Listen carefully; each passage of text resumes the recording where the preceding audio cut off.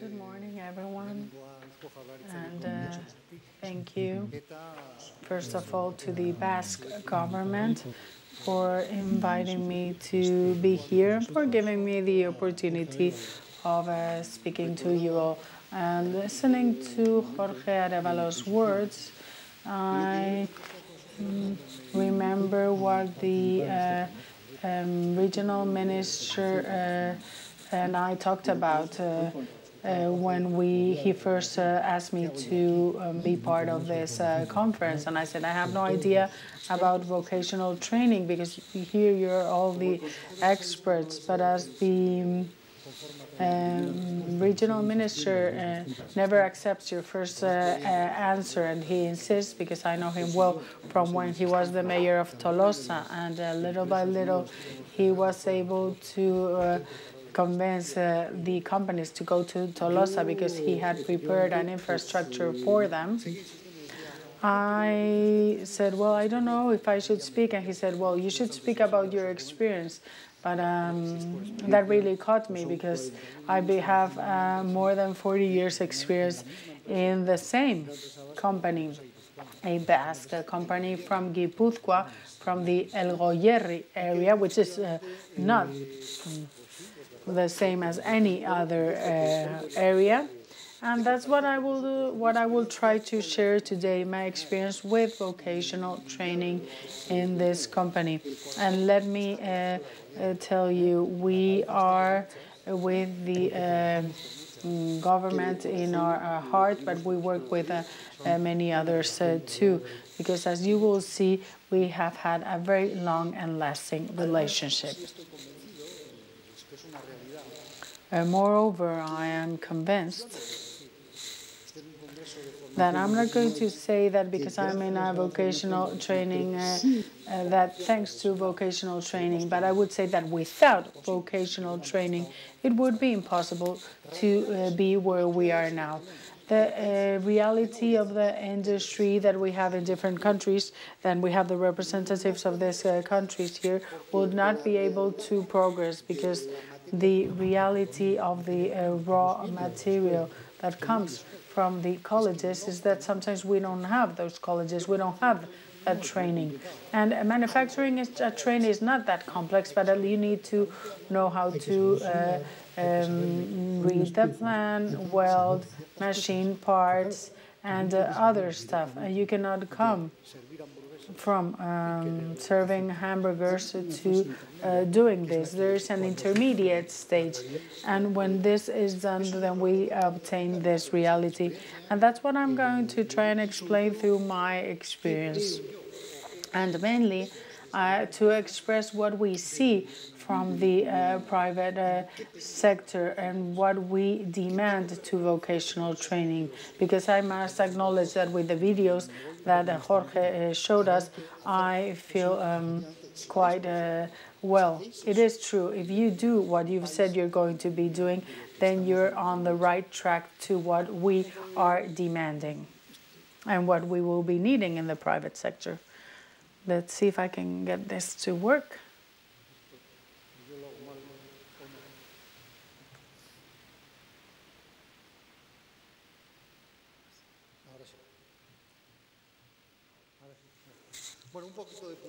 So first I will start with advertising. I think I won't be selling any buses or trains here today, but let me at least speak a bit about our company.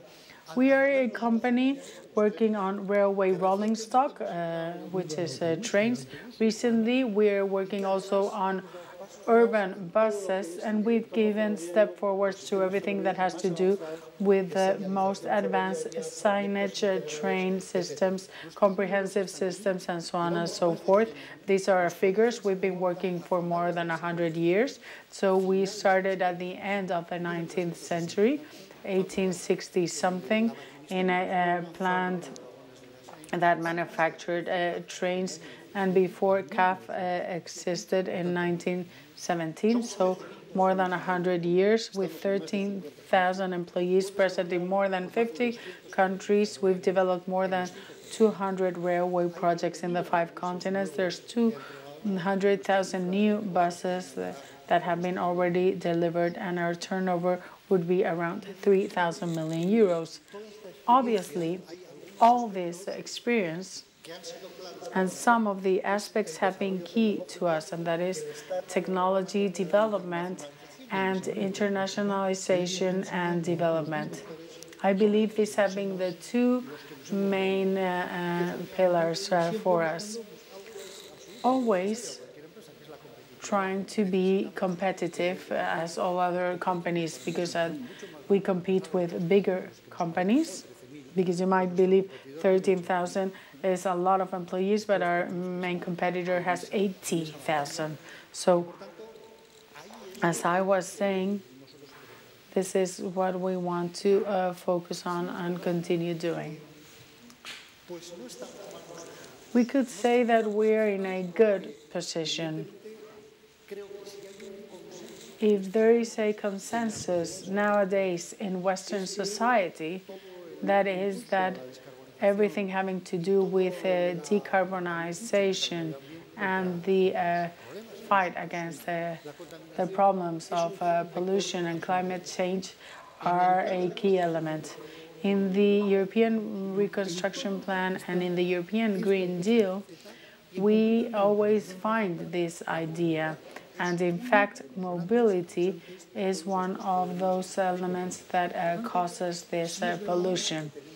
Therefore, we're lucky enough to be in an environment in which the future will allow us to grow. Let me give you some figures. For railway rolling stock will continue growing. It will continue growing at 2% at least every year. But if we look into buses, 45% of the new urban buses have to be clean buses, and that's by 2025, and more than 65% by 2030.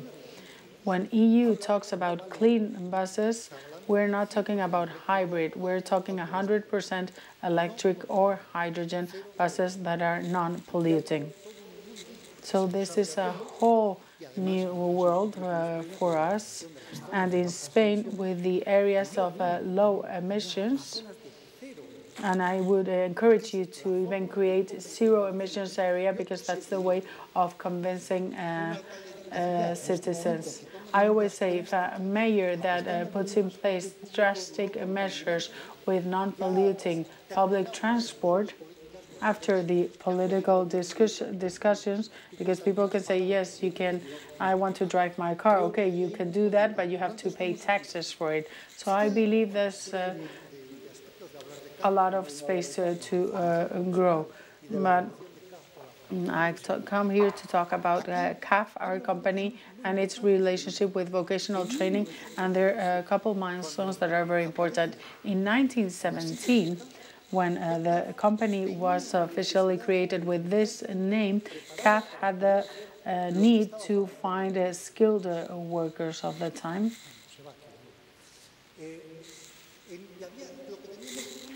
And we had a trainee school. In 1917, we already had this kind of trainee school, which became our own college. In a company of our size, we had our supermarket, housing, churches, schools, and a training college. And in the year 1960, in Franco's times, we were a college that provided different qualifications. And in 1963 is when in the Goierri area, the vocational training college is created. And CAF contributes with its school, and the school becomes part of the El Goierri College. So as I was saying, our heart is in the Goierri School, because it celebrated its 50th anniversary in 2013, and we continue collaborating. Here on the next picture, that's to compare with those videos of the future that Jorge showed us. Here we have the teacher complying with safety and health measures, and these were the young people that were being trained at the time. And they were fitters, lathe operators, mill operators, boiler makers, and so on and so forth. If we go to the specific data of the 13,000 people in our organization, 18,840 have vocational training. And if we focus on the Basque Country, it's 3,040 of them, mainly in El Goierri, but also in Irún and other areas.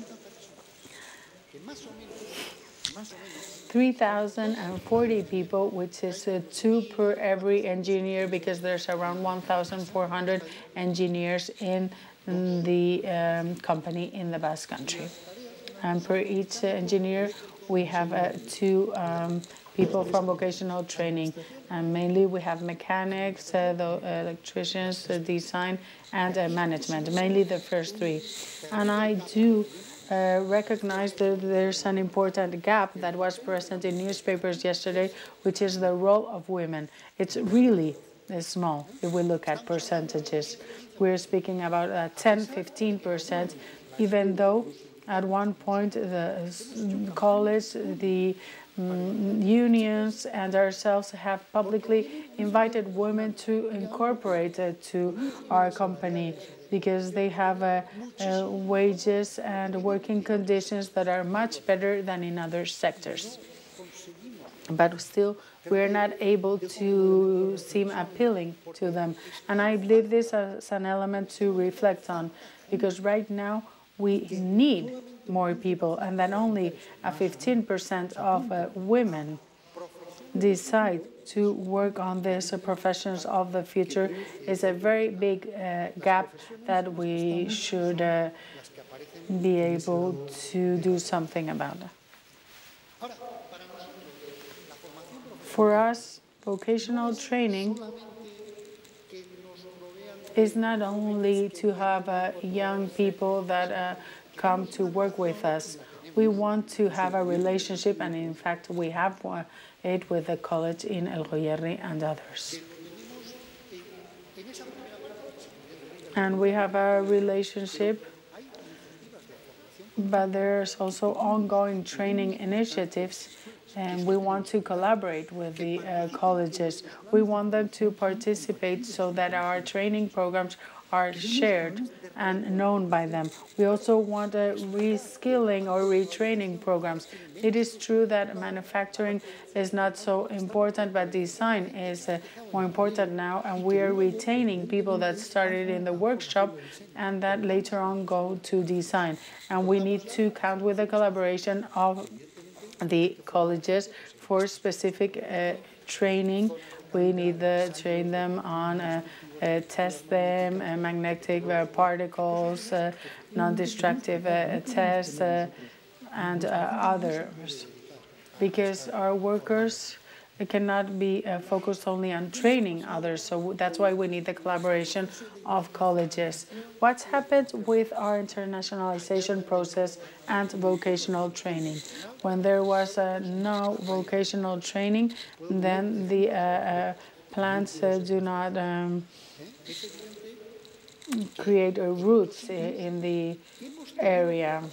So in some places, it's being us who have had meetings with town councils, unions, and other politicians to find formulas, because this is something that we believe it's normal, but we don't find it everywhere. We don't have vocational training everywhere, and even in important countries. So this internationalization has been very useful, because young people from the vocational training colleges have been able to travel, and they spend a few years maintaining trains in the deserts of Arabia or in the Norwegian fjords, and they stay there for a few years, and this encourages them to learn languages, English, and to live abroad.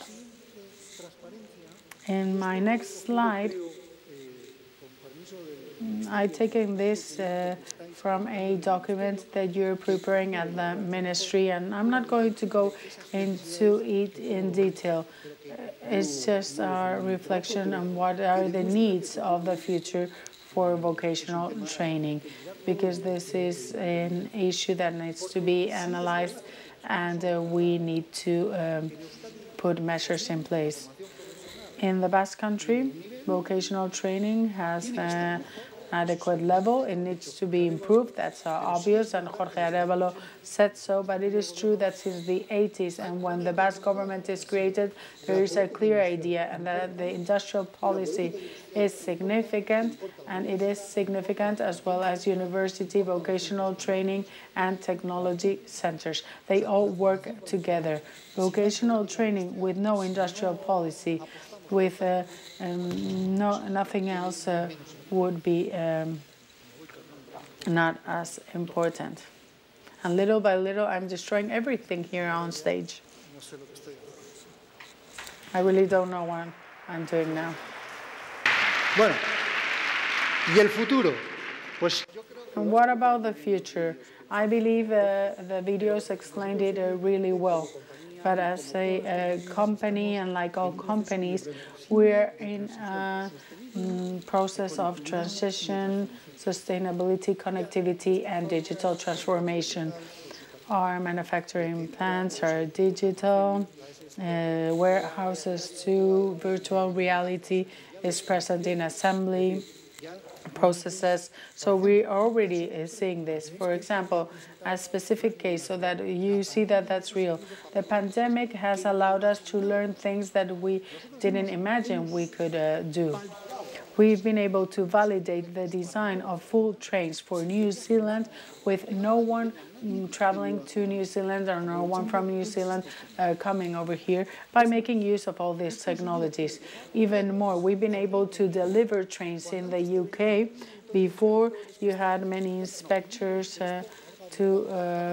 checking everything, but they just said, do this test and this other test, and so on. So you can validate a design and deliver trains with a high complexity, with no physical presence. So everything you progress so that the youth are familiar with this kind of techniques and methods makes real sense.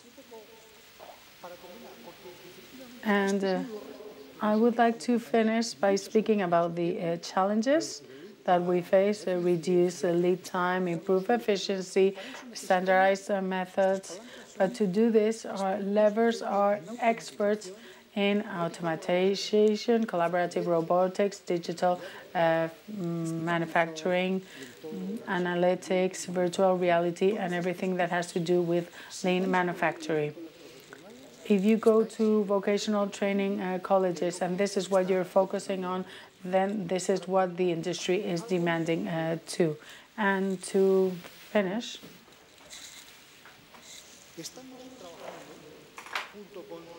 we're working together with 32 other relevant organizations in the railway field in a program called Staffer. This program tries to identify the training gaps in the sector, both in the engineering area but also in the vocational training area. And we're part of this program to see what are the strategies that we can develop. We will give this information to the government, but all the results, all the outcomes will be shared with you. Because there's something that is clear.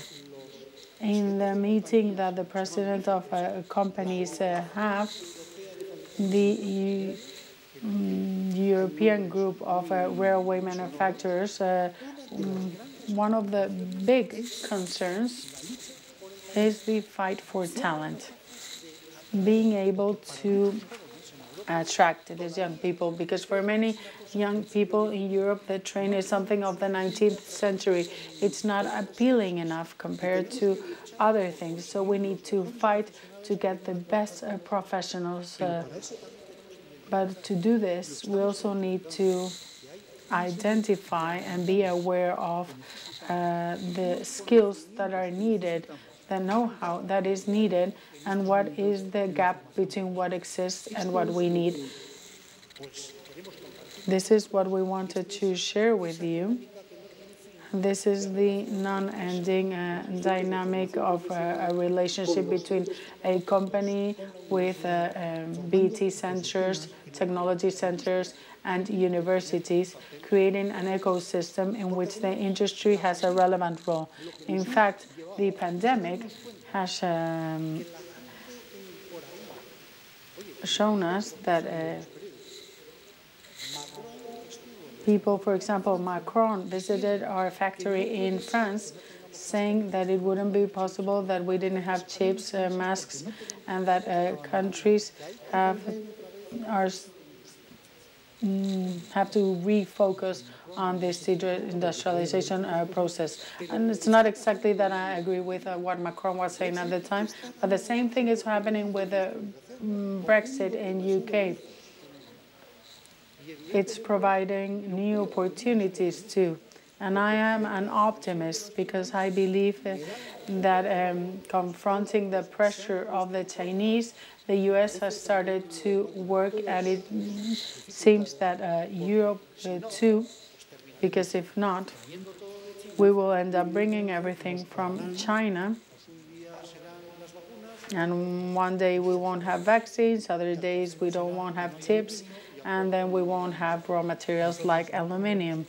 And then we will have absolutely nothing. So we have to fight against this. We have to focus on the industry, and vocational training is a key element. 80,000 people of 13,000 come from vocational training. So we are very aware of this in our company. Thank you.